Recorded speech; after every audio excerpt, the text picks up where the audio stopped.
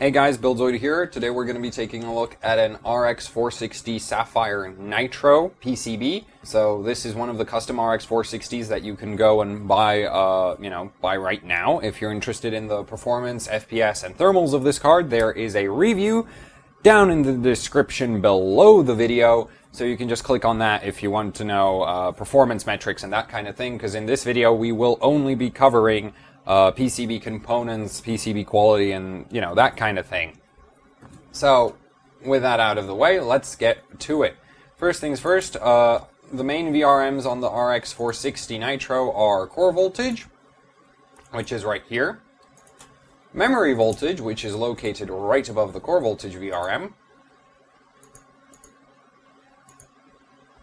And the auxiliary rail, which is located down here.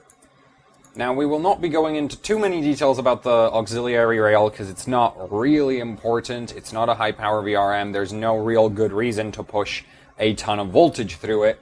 But we will cover core voltage and memory voltage and all of those. The other VRM that I should note that I'm not covering on this card is the 0.95 volt rail because apparently it's so low power that it doesn't actually need a full loadout of VRM components, and so I haven't managed to find it since I'm only given pictures and it's really hard to find. Either way, you do not have to worry about the 0.95 volt rail because there's almost never a reason to actually care about that VRM. Like, really, even when doing like LN2 overclocking, you don't have to worry about it, generally speaking. So it doesn't matter that I'm not covering it. So then, let's look at the arguably the most important VRM located on the card. So that's the core voltage VRM right here. So this provides the bulk of the power for your GPU over there. And so four-phase VRM, it uses Sapphire's black diamond chokes, if I'm not mistaken, is the name for them. They're slightly different design to improve thermals with the, the ridges on the top and all that to increase surface area. There's 4 of these, so that tells us this is a 4-phase design, because we also have, of course, 4 power stages. So power stages are basically all-in-one VRM components. They combine all of your usual VRM components into one large IC, like you can see here. These things are from Vishay. These are SIC 780s. They are capable of as much as 50 amps, and you really shouldn't actually run them at that because the datasheet says they can do 50, but if you actually look at the datasheet's specification graphs, they lose a lot of their efficiency by around 35 amps current throughput. So that puts this VRM at around 150 amps maximum current if you don't want to completely throw the efficiency out the window. And 150 amps is actually completely overkill for a card like the RX 460, because this is a 75 watt TDP by AMD's, for AMD's recommended spec. The Nitro is an overclocked card, so it obviously draws a little bit more than that. However, nonetheless, 150 amps is way too much for a card that pulls around 80 to 90 watts. Even if you overclock it, you're going to be, maybe in the 100 something watt range, and this can do 150 amps. Okay, this can do current, that's not watts. Watts, you could probably push around 200 watts through this VRM, or more, depending on how much voltage you actually ask it to output. Speaking of voltage, you really don't have to be worried about damaging the VRM on this card, because the voltage levels you'd need to actually achieve those levels of current, so around 150 amps, on an RX 460, you'd be looking into the well over 1.4 volts range, and that's just, not useful for any day-to-day things, because for day-to-day usage it's uncoolable, and even on liquid nitrogen, most of the new 14 nanometer Global Foundries GPUs do not scale above 1.45-ish volts. So, yeah. Completely overkill. However, this VRM does have its benefits. This approach to the design with the ridiculously overkill components means that the VRM does deliver much higher efficiency when it's not working and its, peak capabilities. and it overall gives you better thermals and those kinds of benefits. So that's all very well for the core voltage right there. One thing to note is, like, you may be thinking this VRM is like, you know, I just said this VRM is completely overkill, so you might be wondering how much does this actually cost, because the RX 460 Nitro is one of the most expensive RX 460s you can buy, and this is a budget card. Well, it's supposed to be a budget card.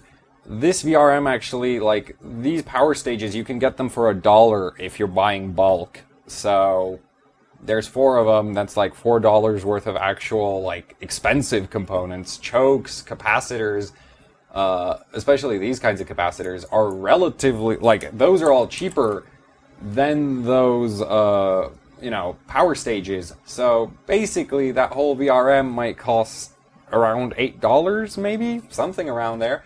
And this whole card costs a lot more than any other RX 460. So the PCB does not really justify the price point that Sapphire has placed this card at. Now then, moving on from the core voltage, up here, right, we have the memory VRM. This is made up of 2 individual, like, separate MOSFETs, not a full power stage. So we have a high side MDU 1514. This is from Magna Chip. So this is a Magna Chip MOSFET. It's rated for, give me a second. Yeah, so it's rated for 66 amps at 25 degrees case temperature. So that would be the component is running at 25 degrees. Sapphire opted to not put a heatsink on the memory VRM. Now, this might be kind of concerning at first, but bear with me here. Assuming a, you know, ambient air temperature of 25 degrees and no airflow, these things can handle 22 amps. And this is a memory VRM, so mostly it's relatively high voltage application. So, you know, 22 amps, 1.5 volts, that's 30 watts for memory.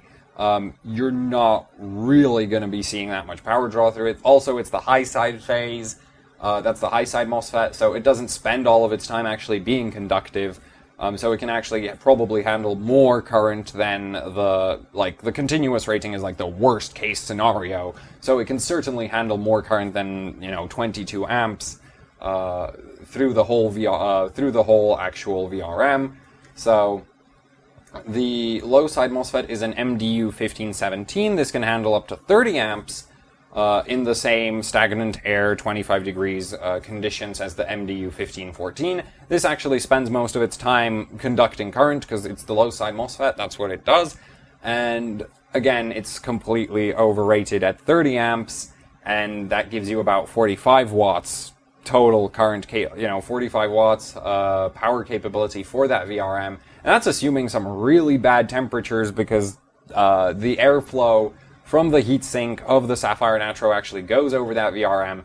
So the case temperature for those components will probably be quite a lot lower than what the 25 degree ambient temperature rating assumes, because that rating actually assumes a case temperature of 125 degrees. These really shouldn't be hitting that unless you have very, very high internal case thermals. So if your case is really warm, yeah, they might get there. But even at 125 degrees, you don't really have to worry, because there's way too much, they're significantly overpowered compared to what they have to do. So finally, down here we have the auxiliary VRM. Now, the auxiliary VRM is a minor VRM. I can't actually get the component numbers for it. It doesn't really matter, because this is one of those VRMs where, like with the 0.95 volt VRM, you literally don't have to care about what it does. This one is one of those where you don't really want to push it very far, because the auxiliary rail is the power supply for the memory system in AMD graphics cards, and that thing is a lot more fragile than the majority of the core logic. So too much voltage on this VRM will kill the chip, and the VRM as it is designed will perfectly handle, it'll perfectly well handle the amount of voltage that you can set it to through the Wattman software, and I do believe you get voltage control for this VRM. So that covers our VRMs here. For the controller, AMD is using the on semiconductor NCP81022. This thing is relatively easy to volt mod, but for certain reasons we are not going to cover that in this video.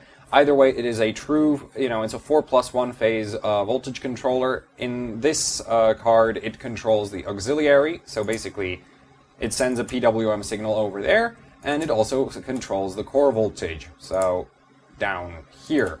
So it controls those two voltages. This thing is capable of being controlled via software. We've seen that before with other cards using this voltage controller. It's a well-known controller. It's been used over and over and over and over again. So yeah, software voltage control should be coming for it very, very soon, if we don't already have plenty of voltage control available. Wattman apparently allows up to 1.15 volts. It shouldn't be too long before Afterburner allows something like 1.4 or 1.3 volts. So again, voltage controller, nothing to complain about. It's running a 4-phase VRM. It can produce 4 phases of PWM signals, and it can also power the auxiliary rail. On the back of the card, we find the voltage controller for the memory, and that's over here. And this is one of those, this is a fixed state voltage controller. You can't control it via software. It's dumb as a brick. It doesn't really do, it doesn't have, I do believe it doesn't even have any kind of major protection capabilities, though I guess it should have at least overcurrent. It has an integrated driver circuit in it, so you don't actually see a driver IC for the memory VRM. You only got your high side and your low side FAT, so that's not included because this voltage controller right here takes care of that. This is a fixed frequency, can't be controlled by software. It is very easy to mod, but for the same reasons as before, I don't have quite enough information to explain the mod in detail for this controller, so we'll just leave it out. And that really covers everything there is to know about the RX 460 Nitro from Sapphire. The PCB is very,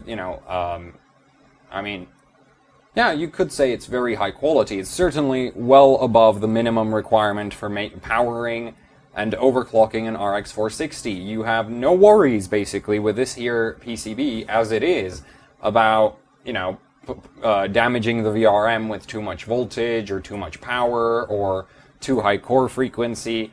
Really, there's nothing to be worried about with this PCB, because it's just very overbuilt and very over-engineered. On the other hand, it is also extremely expensive, and as I mentioned before, that VRM does not really justify the price point, because it isn't, it's still using relatively cheap componentry. The other thing to note is that Sapphire actually left out a lot of things on this PCB here. Like here, we have a mask for a second BIOS chip. That's not on. Here we can see that there was supposed to be a button to control RGB or maybe BIOSes or, something of that type. That got left out as well. So this got downcosted pretty significantly just from what you can see on the PCB that's missing. And the price point does not reflect that. But it is a very, very, very high quality PCB nonetheless. I just think the card should be a little bit cheaper. So, yeah, thank you for watching. Like, share, subscribe. There's a Patreon link, so if you would like to support Gamers Nexus, click on that, and, you can support us monthly here, and that's that. Thank you for watching, and hopefully I'll get to do more of these.